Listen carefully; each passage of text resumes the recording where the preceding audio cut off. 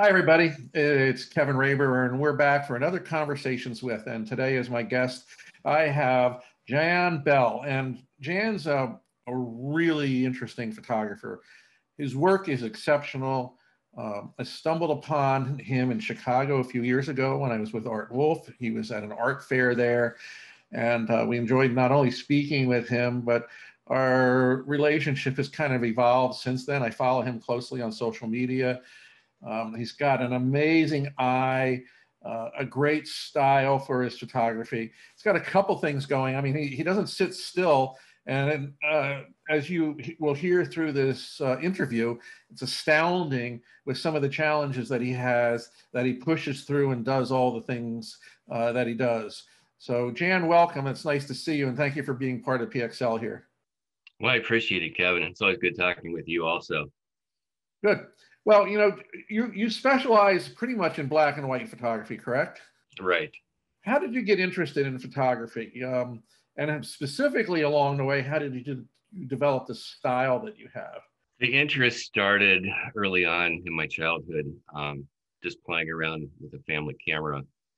And fast forwarding to college, I took a few photography courses, and I remember being in the darkroom the first time, and we've all heard the story a million times, but when I saw the print, developing in the tray, a developer, Oh, yeah. It was just so magical. Oh. It's like I was hooked at that point. So my major was graphic design, but I took a lot of photo classes. Upon graduating, a friend told me about an opening at a photo studio in Toledo, Ohio, and I nabbed that. So for 3 or 4 years, I worked alongside some really good photographers who were doing work for major corporations like Dana, Champion Spark Plug, LOF, Owens Corning, OI.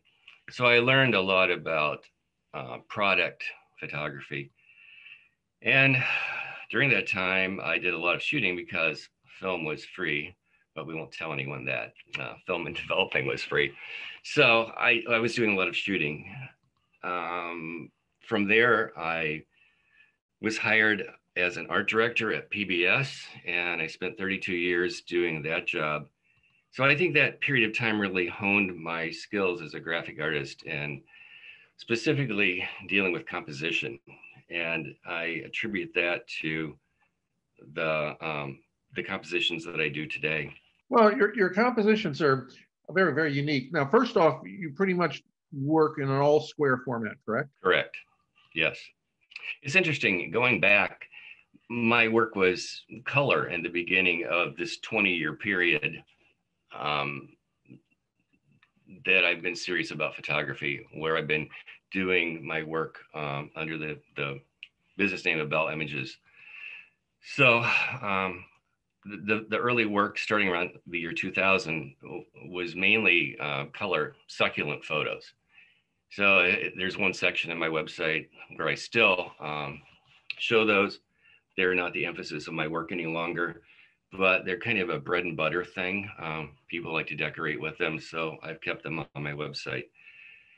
The work transitioned to black and white about 10 years ago, 12 years ago, when I took a workshop at the Ansel Adams Center with Charlie Kramer. And it was incredible. I mean, without that, I don't think I would be where I'm at today. But I did a lot more studying of black and white and looking at black and white and converting my work to black and white. And with black and white, I didn't have the hassles that I have with printing color. So it just seems to be a win-win. Well, you can't beat Charlie Kramer as an instructor. I mean, but he's such a calm and nice guy, and his photography just comes so natural, and he's got such a good eye for seeing and so forth. So, and when it comes to printing, he's very picky. So I've learned a lot from him also, although, I do color and everything else like that. I find it a challenge. When I look at your beautiful photographs, there are interesting, beautiful things that are around us. I tend to shoot a lot. So I have a very hard time. While I might see what you're shooting, I'm also going to be looking to my left and right and seeing things to shoot. And I kind of go completely crazy. You seem to have the ability to see an image and focus on that image, and with long exposure and a lot of other things, are able to make something that if somebody lined up a slew of prints on a wall and said, okay, can you pick Jan's pictures out? I could go to every one of them and pick them out. And I think that's a testament to a photographer when they have a style that is recognizable and a discipline that comes through in all their images. What a compliment. That's why we're talking. I've often wondered whether I have a style, and I've talked with a couple of people about it, because there are times I shoot buildings, there are times I shoot landscapes, there are times that I shoot only botanicals. And in my mind, I wonder how those all go together. And a couple of people have told me they go together beautifully because they all have that same simplistic feel and a narrowing in of one's focus. You mentioned when you shoot, you're looking left and right and up and down and all around. And I used to be that way. Shoot. And I would come home with so many photos and found it to be just a pain to go through all those. So there was a slow evolution to shooting less. And I remember hiring a guide a few years ago to go to White Pocket and areas throughout South Coyote Buttes. And this person was very introspective, very quiet. But when he said something, it really was like, wow. So it was interesting to hear him say that I shoot very differently than almost anyone he's ever taken out. So I spent a lot of time looking. I spent a lot of time scouting, and being retired from my career at PBS as the design director, it gives me the luxury to spend however much time I really need to spend. And I feel that's necessary to gain a feel of the subject matter that I'm immersed in. So I think that really helps. And I do a lot of test shots with my iPhone. I find it, I forget the word I need, indispensable. Because I can come back at night and look through those photos. I can see them as quick black and whites if I want to do so. And even though the compositions may be minutely different, they are different. So it helps me to gain an insight as to what image that I want to go back and seriously photograph. The bite is when I can't find that specific spot, because a lot of my images come from areas where there's like volcanic activity and rock, and it all begins to look very similar. Before you actually shoot the picture, you said you go scout it out. It's interesting you bring that up, and I don't know if this is the same that you do, but I have an app on my iPhone called Viewfinder, and I'm doing and shooting a lot with the Phase 1 XT system right now on several lenses.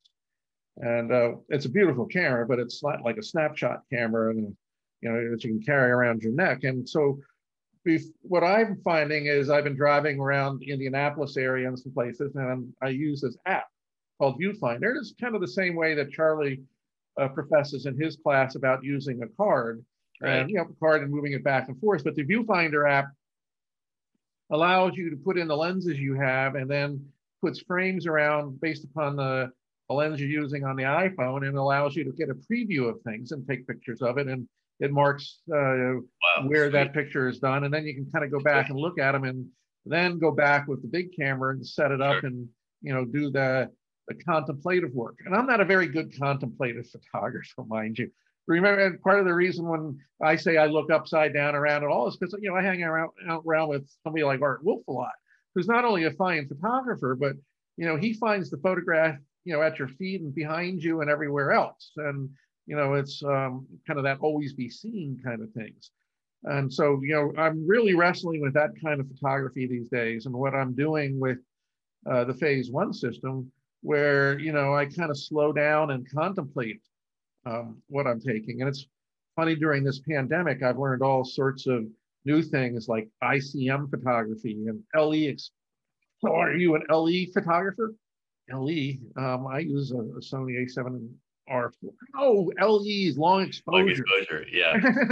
I'm finding now that as I'm shooting and trying to think of all these things, and particularly the subject that I'm shooting, it's kind of fun to play with all these kind of abilities and things that you get trained for. But, you seem to incorporate, this contemplative photography, and you also do a little bit of long exposure photography, don't you?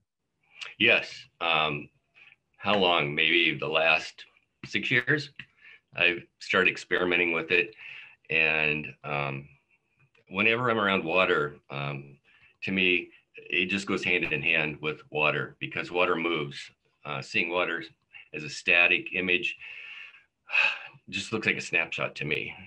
And when long exposure is introduced, that water takes just on an ethereal, dreamy effect that just, pulls me in and wraps itself around me. Beyond water, there are times that I'll be shooting something totally static, like a hoodoo, but I still use long exposure because I like to see movement in the sky. So again, that gives kind of an ethereal feel to what might otherwise be, just a very straightforward photo of a landscape or, like I mentioned, a hoodoo. I don't like to sound like a commercial, but with this phase one system I'm using, they have a tool in there called frame averaging, and you basically set your exposure. Let's say it's 1/25th at ISO, 100 at f11, and then you can go into this thing called frame averaging and say, oh, I want 3 minutes, or if I'm photographing a waterfall, I want a quarter of a second, or the other day I photographed a city street and I used a 7-minute exposure. And I don't have to use a neutral density filter. So it takes shot after shot after shot and then puts them all together in inside the camera and delivers an image. So like if you want intentional sky movement, I'll have an article coming up on the site real soon on this. But I shot this brand new hotel downtown with the camera, and there's clouds going through, and I was playing with 15, 20, and 30-second exposures, and just the clouds going through. And for a landscape photographer to have that tool without having to put a neutral density filter on, I looked at my images and God, these look like something that Jan did. So, well, another thing cool about that is that if there are people walking around, they disappear. Right. Yeah, and I remember early on in Photoshop Extended, this was going back maybe 10 years ago. In the extended version, they had a capability of taking any number of shots. Say you're at the Eiffel Tower and you want to show the Eiffel Tower without any people, which is impossible. You could just take a slew of photographs and it would only retain the parts that didn't change. So in a sense, the people would disappear. I remember when I did that, I would do like war memorials and places like that where there's always people, and or if you needed an empty street or something. And that's what I did the other day downtown in Indy, was I did an empty street. So my next assignment is to try to find an overpass, and there's just been too much snow lately, but with it melting quickly, maybe in the next day or so, I'll get to an overpass and show one of the busiest highways with no cars on it, kind of, and have that ability. So it is very cool, and especially when you do water and other things like that. So, but it's nice to have it where you don't have to have a neutral density filter on and everything. That the camera handles it itself.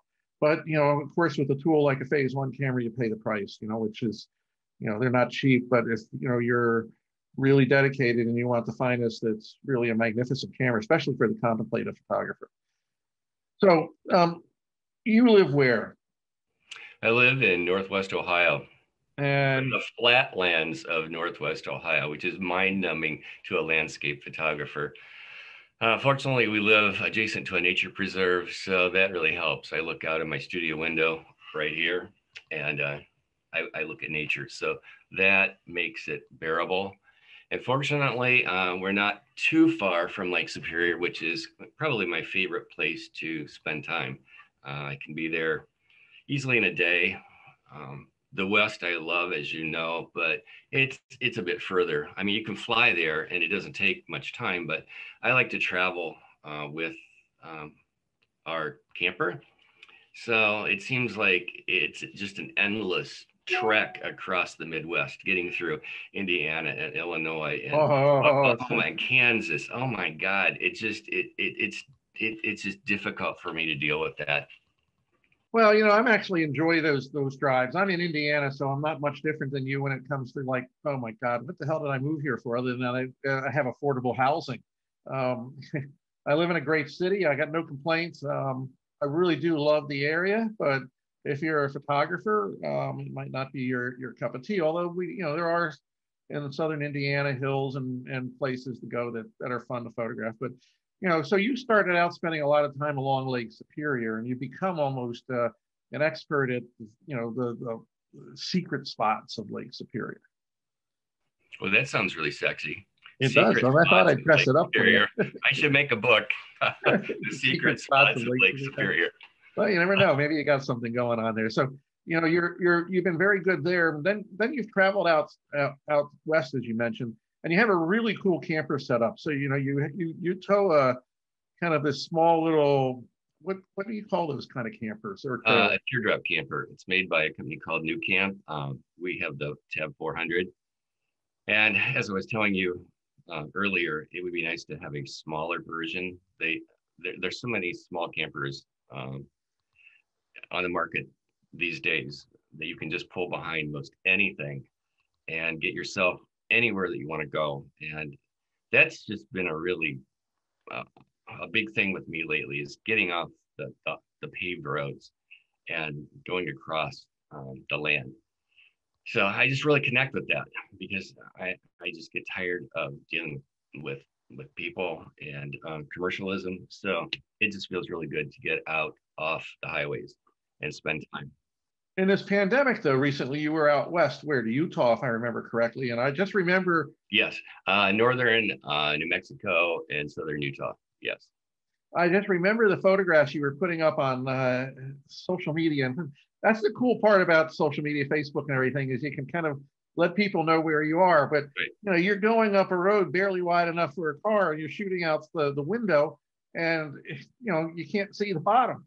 So, that video, yes, that was a crazy video, and people were asking why the hell I put that up. But I mean, shy of having a GoPro, I just held the camera out, and I mean, I think I've been driving cars for 50 years, so it wasn't that big a deal. But yeah, there were some crazy hairy curves more than curves, just switchbacks where you couldn't begin to see around the curve at all. So if someone was coming, I was thinking about that a month or so ago. What would you do if you're right on that curve? I mean, you just can't back up or go forward. I remember Charlie Kramer saying that, I forget his term or what he said. Something like scared shitless, when he saw that coming. So I'm glad I was going up and not coming down, because if your brakes fail, it would be all over. You weren't dragging your trailer, were you? No. Oh no. It would be. Yeah. You couldn't. No. That was just in the truck. That was basically Capitol Reef area. For I don't know, half a day spent just traversing the land around Capitol Reef, which is one of my favorite areas. You leave your camper at the campsite, and you just go or just on BLM land. Yes. What kind of truck are you using? My Nissan. So you have a Nissan Titan, or no? I don't have the Titan. Nephew has that. I have the smaller version, the Frontier 4-wheel drive 4X Pro. So nice little truck, and it pulls the camper fine.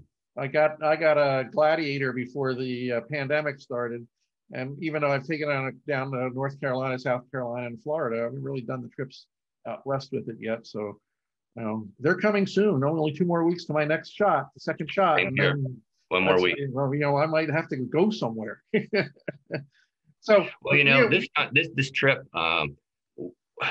was different than prior trips, because typically I go after tourist season in the fall just to avoid tourists. I like to experience the wilderness as wilderness. This time, it seemed like there were people, and lots of people. Pulling into Moab was crazy. And the traffic was backed up for like an hour just to get into Moab. So I got the hell out of there as fast as I could, and fortunately found a campsite along the Colorado River. There was one left. But like I said, I like to camp on BLM land much of the time. But the weather was crazy too. There were a couple of days of wind that just blew sand. It was like dust storm. It felt like it was the Dust Bowl. And then a couple of nights the temp got down to 7 degrees. So obviously I had to winterize the camper, and I just hope that the heating system in the camper would do it the job, and it did. It kept it like 65 degrees, so that's not bad. It's a circulating glycol system, so it's not forced air at all. It's just radiant heat, and you don't see any of the heaters. They're behind cabinets and under benches and things. So it's a wonderful system, a great camper. Good. Well, at least you had a good adventure. And, it is, I think during the pandemic, I've read that everybody's just taken to the road. The RV business and trailer business, which was dying a few years ago, is. A friend here in our hometown sold his house and is just living on the road now, spending time in the West. So he's having a great time. Pluses and minuses to it, but that's pretty cool. I mean, I'd much rather know I have a house to come home to. Same here. But house. I got no problem with camping and things, and most likely we'll move in that direction in the next year or so, depending on how the things go. I've also run workshops all over the world too. Now you're running a workshop. You give a quick mention about the workshop. It'll be in the article. We're also publishing the second article that Jan did. So be sure it'll be linked in this article, so you can always find that article. But there's a PDF, and we'll put the PDF link in this article also about a workshop that you're going to be doing, correct? Right. This may be an appropriate time to mention that I was diagnosed with cancer. I mean, this diagnosis in the fall of 2017, and the year from 2017 to 2018 was hell. I mean, 140 rounds of chemo, radiation, numerous tests, ongoing tests, some surgery in the back. The type of cancer I have robs the bones of calcium early on in the diagnosis until it's brought under control. And because of that, I lost 5 inches in height, vertebrae just collapsing. Not the discs, but the vertebrae themselves. The bone just becomes weak. So I couldn't walk unassisted for about 8 months. I couldn't lay in a bed. I had to sleep in a chair. So it was hell. And because of that, I reevaluated my life and tried to decide what was important to me. And I had 2 big goals that quickly moved to the top of the list. One was to do a workshop. I've taken workshops, and I taught in a roundabout way in my position at PBS because I had college students working with me on a daily basis. So doing a workshop, producing a hardcover book were the 2 top priorities. So I did the workshop in the fall of 19. I was hoping to do it again last year.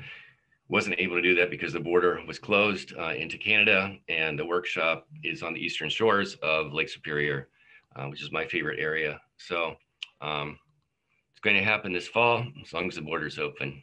So fingers crossed. I think we're heading in that direction. So we do have the PDF, like I said, that'll explain what the workshop is. And if you're interested, certainly check it out. I think spending any time with Jan out shooting would be a pleasure. I actually want to get out there and shoot with you, Jan. So sweet. Because it's one of the things that I've had the privilege of photographing with so many well-known photographers over the years. And part of it is the pictures and learning how each other works and sees.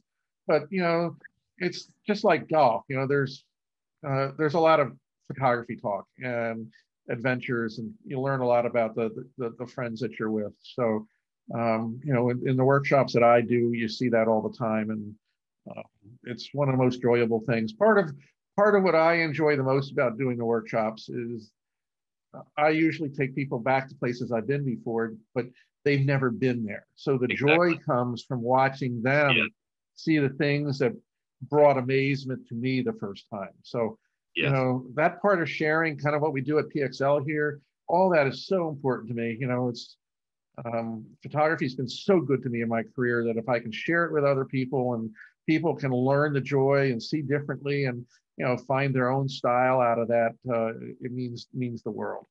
You took the words out of my mouth. I was going to say. Sorry about that. No, that's okay. Then I don't have to say them. But to not share, it's like, you know, we all of us only live so long, and if you don't share, you know, whatever you've learned is gone. So it's just nice to pass it along and help other people out, and I really enjoy doing that.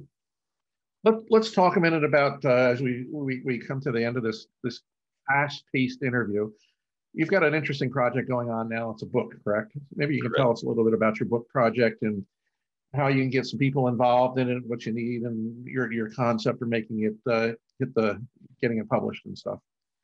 Well, I'm patterning my book after some of John Sexton's books, in that the quality is second to none. When I look at the prints in those books, I almost feel like I'm looking at his darkroom prints.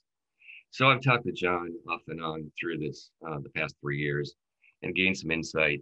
Unfortunately, the printer that he's used is now out of business. They were based in LA, and they've sold off their equipment, as have many high-end print shops in the US. So I've been introduced to a couple others who are very close in quality to the company that he used. I spent the last 3 years writing and assembling material that I wanted to include in the book. I talked with several colleagues. You were one of them. Art Wolf is another, Charlie Kramer, and several others, to ask if they'd be willing to write some copy for the book. And all were most gracious in sharing information and their assessment of my work. So that copy will introduce to different sections of the book. It will be all black and white, 12 inches by 12 inches, at least 144 pages. And I need probably in the neighborhood of $12,000 or maybe a little more to make this happen. So I have put together what I refer to as the book project packets that I've mailed out to people. Response has been good. The packet included a cover letter, an explanation of the project, a CV, a 6-page CV of my 20-year career, and I had a sample book printed, a 24-page sample book. So people will get an idea of what the finished book would look like. The sample book was printed on a digital press, so obviously the quality is not going to compare to a final printing on high-end offset presses. But that's been a lot of work, and it's been rewarding, and I'm anxious to move forward with the final book and have it and printed by the end of summer. That's my goal. Well, having worked in PBS, public broadcasting, for 30 years, I know about fundraising, how they, are constantly asking people to support the broadcasting on public television. So Kickstarter would have been okay, but I needed larger amounts of money, so I wanted to do it this way. It was just a personal thing. It seems more professional to me, and I'm totally in charge of it, and I can show a sample of the work. So just really proud of what I put together. And like I said, if you're interested in seeing a packet, let me know. If you're interested in supporting the project, also let me know. But going back to why black and white, I'm often asked that photo, and I guess on an emotional level, I feel that black and white disconnects the viewer from what they are accustomed to seeing. Black and white images are no longer simply a snapshot of the world. They become an abstraction of it, which I feel changes their interpretation of them. So I guess that's kind of in a nutshell how I feel. Nothing against color, but it seems like the black and white fits my my inner whatever. Yeah, well, not only does it fit but your handling of printing the black and white is truly exceptional. The way you handle the scales, as you look at Jan's work, you're going to look at a print, and you're going to kind of go up to it, and you're going to explore a lot of the shadow areas and the darker areas, which there's just to find that kind of like a small amount of detail, but it's enough to grab you and pull you in. It's all the things that I truly believe in doing a good print, not letting the highlights go out, but, being able to still keep the details in the shadow that your eye is drawn to it and wants to see what's there.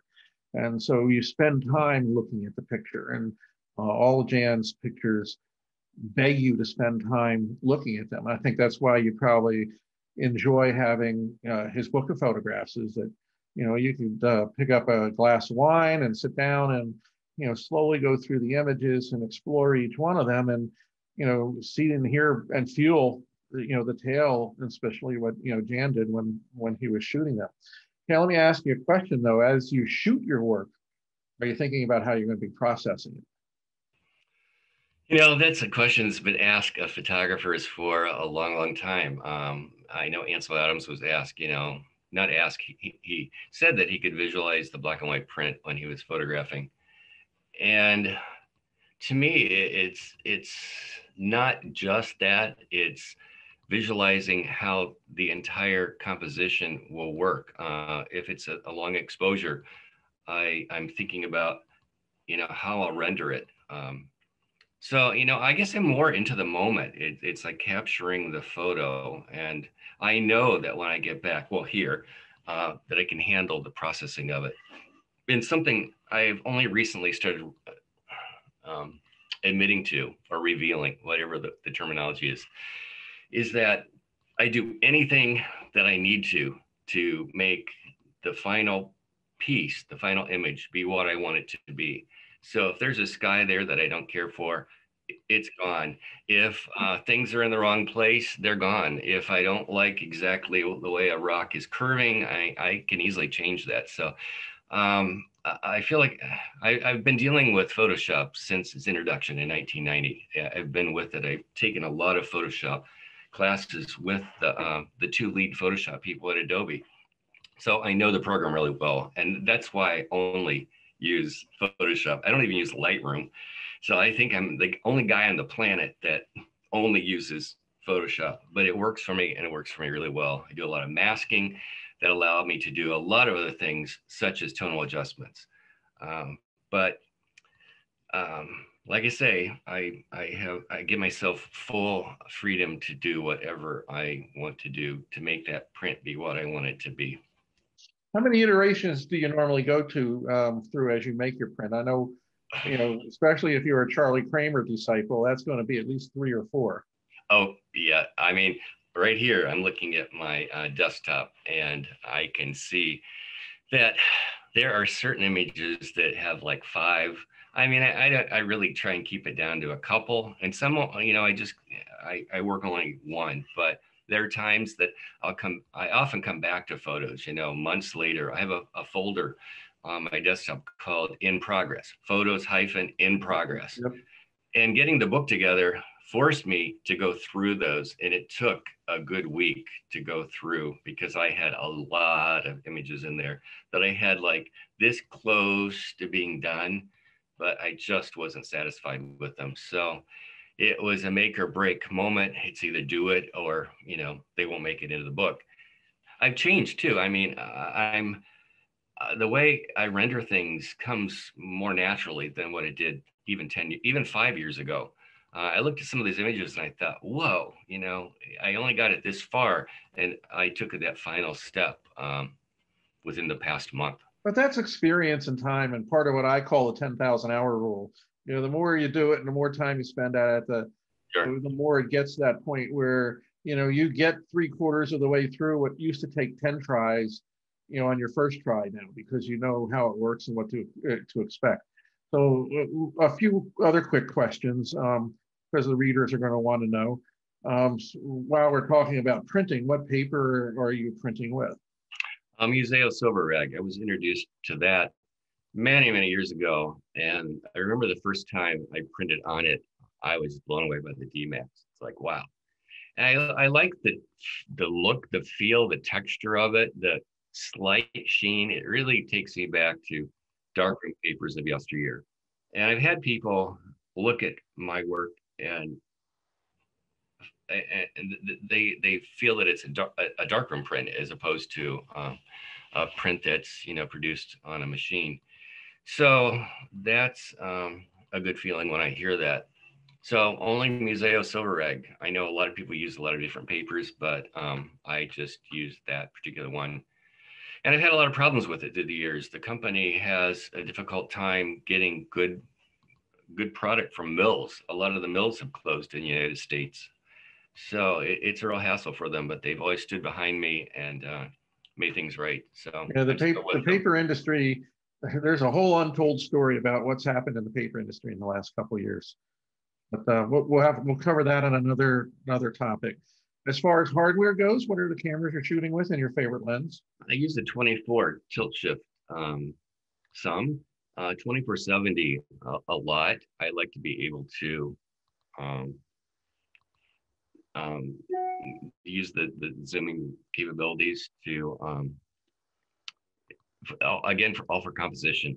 I have other lenses, longer lenses, wider angle lenses, but because of my back, I've just pretty much left them behind. I mean, I carry them with me.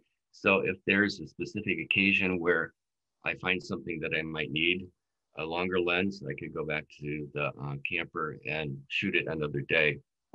So the Canon digital equipment is what I'm using. Mirrorless or again, DSLR? I haven't gone mirrorless. Now, the last iteration was the 5D Mark IV, and that's where I'm at now. I'm happy with it. If mirrorless allowed me to save a lot of weight, I'd jump on it. But if I've been told if that's really the only reason that I would make a switch, then probably don't do it because I'm only going to save a few ounces. So yeah, that's where I'm at. An Epson 7000 printer allows me to go 24 inches wide and really write stuff, tripod ball head, and Stingray filters, and a Haida filter holder. I've been using Lee and just recently switched. And Stingray tells me that they're going to be producing their own filter holders. So I may be looking into that once that comes about. So I think that about wraps up the equipment. Like I told you, I'm very low as far as tech. To me, it's about the art, and the tech allows me to get to that point. And I know a lot of people really never make prints anymore, but to me, that's sad. Said, yeah, the negative is the score, and the print is the performance. So I'm all about the prints, and being an old-time photographer doing this for 50 plus years, I really don't believe you have a photograph until you can hold it in your hand. Yeah. And the swiping of social media and easy to see prints and show where you are and so forth, that's great. But until you can hold a print in your hands, you don't have it. I make 8.5 by 11 prints like they're coming out of the woodwork. They sit in big boxes in my living room and family room, and if people come over and they want to pick them out and pass them around, you can't pass an iPad around or an iPhone around. It's a kind of an individual kind of basis. And while I think it's great to have my portfolio on my iPad because I can go into a gallery and show them my work, it doesn't substitute for holding the print. And so, at home here, I'm constantly making prints all the time. The Epson P700 and the Epson print layout make it so simple to do even for mobile devices. And then at the gallery, I've got 4 printers, a 9900, a P900, Canon 4000, and a Canon 1000. And, I'm constantly making prints for exhibits and other things down there. But the prints is very, very important to me. If I die tomorrow, I leave behind a lot of prints. Don't forget to sign them. I'm always telling everybody, sign your prints. Even if they're proof prints, sign them so that they're worth something for your family when you go. So those are just, my tidbits. I've been dealing with Jack Coran's son because Jack and I were going to do a trade. I do a lot of trades up on the wall here. I have an Allen Ross, which is just a recent trade. So that's awesome. And over on the printer, Jeff Gadash, he had a show at the Detroit Institute of Art that was incredible. They gave him the entire photography gallery, and he does some superb work, a Detroit native. So yeah, I mean, you can't trade photos unless you make prints. So right. That's another reason. to make those paper prints. Well, look, we could sit here all day and talk, but we're fortunate enough to have this video, which we are dropping photographs in on top and different things along the way. And of course, the article that you've written, and I really stress to the people that are interested, talk to Jan about his book project. If you're interested in an interesting, fun, different kind of workshop, you can download the PDF and get in touch with Jan about that too. Jan, as always, it's a great pleasure to talk to you and communicate with you and stay in touch with you. I feel privileged that I have you and so many other people as photographer friends that we can, shoot the breeze just like we were even before we started this recording and, whatnot. But, we've had a heck of a year, a lot of us staying inside, not traveling to where we want to go. I'm restless as hell. I just want to get out and shoot. I know a lot of other people do. I get my workshop business back together so I can take people to some of those most interesting places, to take those kind of photographs. But, I think photography is the great friend maker. If everybody in the world would just take pictures and we get all this political stuff behind us, it's a great equalizer. And it's something that, comes from your heart, your eyes, and your mind, and it just works. It's a nice thing about workshops when you bring people in from different countries that we might have differences with sometimes. Never find any differences on the workshops when you're standing there taking pictures. There is a real camaraderie and a sharing that's incredible. For me, one of the best parts of a workshop are critiques, and it goes back to my training in art school. We would have critiques all the time, so that is a big part of my workshop. And Charlie Kramer did those too. We showed work. So I remember saying, I'll be the first person. Everyone was quiet. Like, I'll show my work.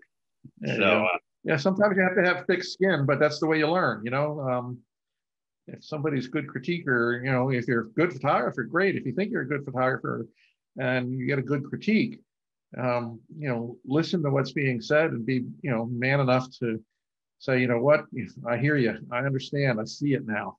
Well, something I noticed on social media, there's so many likes, I like this. I love this. This is great. This is beautiful. And no one does wonderful work 100% of the time.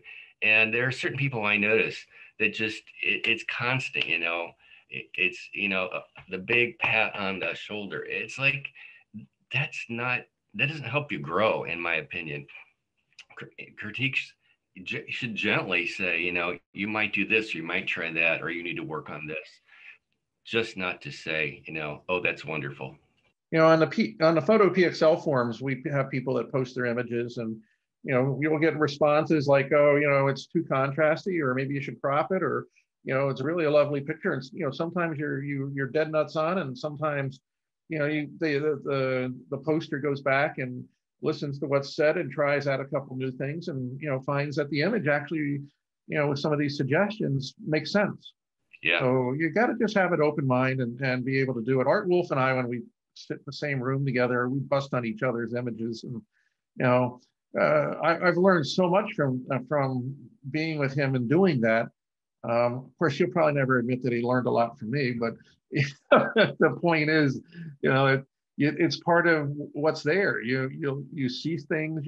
There's a number of ways it can be seen. There's a number of ways it can be handled in the end, either color or black and white. It makes a big difference. And having talked to you about your photographs and seen them up close, I know you've got to be a wonderful teacher and probably a great instructor along those lines, and especially if you've hung around with Charlie Kramer and all those guys. Anyway, everybody, I'd like to say thanks for being part of this, hanging in there. You can certainly find Jan's website in the article, and the links will be all there. Please take a visit to his site, take a look at his work. Consider helping him with his book project, and maybe you guys will all meet out there somewhere on the road. So I think it's been really great, Janet, to spend the time with me this afternoon. It means a lot, and I know the readers are going to enjoy it too. I just looked up at my image, and it looks like I have a pink face. The tones reflecting off this monitor are really bringing out, I'm really not like, pig pink. So I'd throw that in as a final comment here. He's not pink. He's normal, but Yes. it's part of the Zoom culture these days, and that's just what it is. So anyway, once It's been again, good talking with you, Kevin. Thank you. thanks for being part of the family here, where we're working really hard to enhance your vision every day, and really appreciate the support. We're growing, and it's getting to be a real fun time, and it's all about the photography. So stay tuned. We have a lot more to come. And once again, Jan, thanks. Take care. Be safe. Stay healthy, buddy.